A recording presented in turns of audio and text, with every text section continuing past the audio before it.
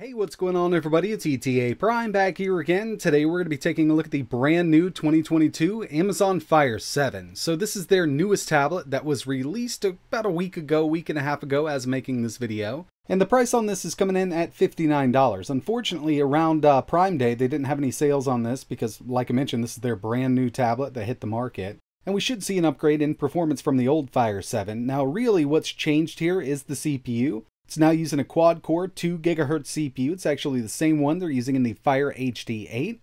And they've also swapped this over to USB Type-C. So finally, I think most of their tablets are now USB Type-C.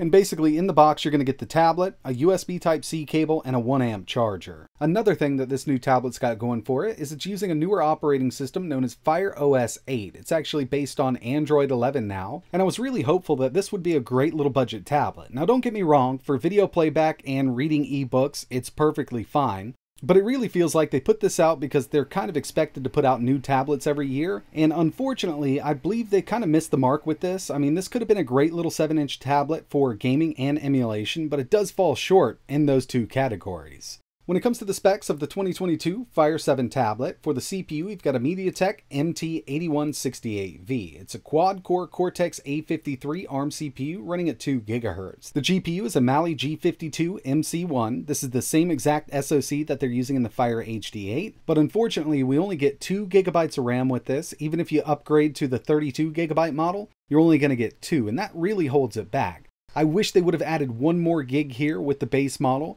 It definitely would have made the experience a little better. The screen is a 7-inch 1024 by 600 IPS. I mean, it's really not a bad looking screen. Viewing angles are okay for an Amazon Fire tablet. Definitely not a super high resolution, but I completely understand what they were trying to do here. They wanted to keep the price down.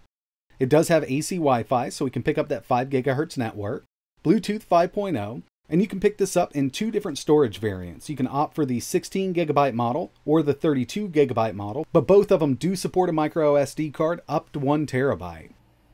So overall UI performance, once everything's loaded up, really isn't that bad, but launching cold apps does take a little while to start up, especially games like Minecraft, and even going into the settings for the first time, it will take a sec or two to load. And this really comes down to the slow storage that they opted to use with this. Again, they wanted to keep the price down.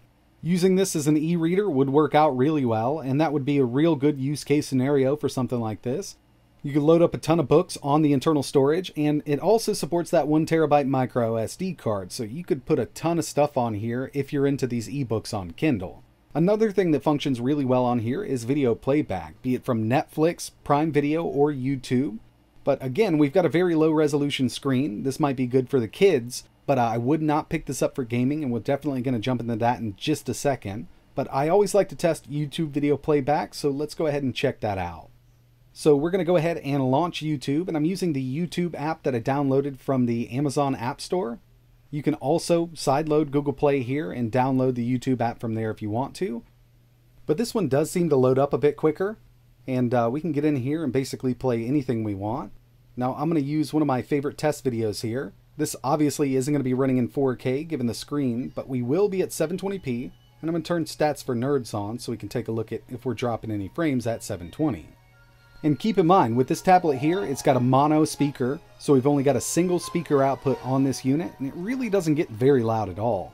If you're used to using Stats for Nerds, one thing you might notice here is this video is only running at 30 FPS, and I think they've kind of limited it here to 30 FPS. Now I know for sure that this little chip can handle 720p 60 playback, but unfortunately all the videos that I've tested from their YouTube app only run at 30 FPS. We can't get 60 unless you install a third-party app.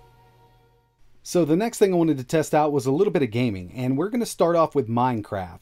Now the main thing about gaming on this unit is the load times, and this can really get on some people's nerves.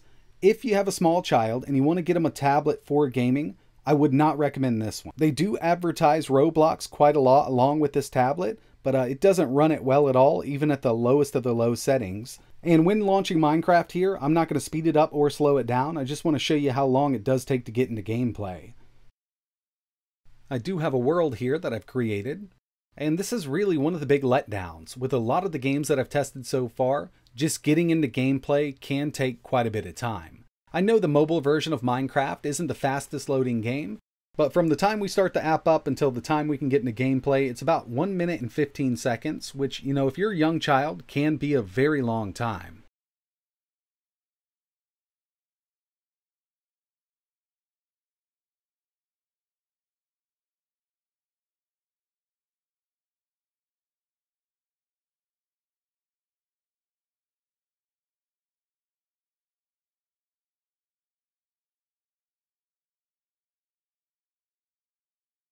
And we can now play the game. And by the way, in order to get it to run like you're going to see it run here, I did have to turn absolutely everything off. Fancy graphics, fancy clouds, no bubbles, and I've got the render distance as low as it can go, and it's set to 5 chunks. So we don't have a very far view distance, and even then, I still think this is only running at about 25 FPS.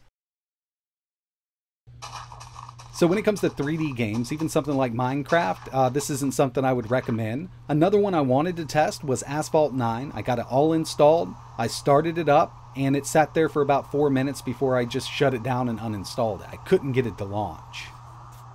But 2D games do work pretty decently here. I've tested Terraria, Stardew Valley, and Dead Cells, and to tell you the truth, I was actually pretty impressed by the performance of Dead Cells. It's not running at 60 FPS, and I kind of didn't expect it to. But it is a playable experience. So it's not bad at all when it comes to 2D gaming. And by the way, we've got built-in Bluetooth. We can always connect a controller. I'm using an Xbox controller connected over Bluetooth right now. This is just one of those games that does support controllers right out of the box.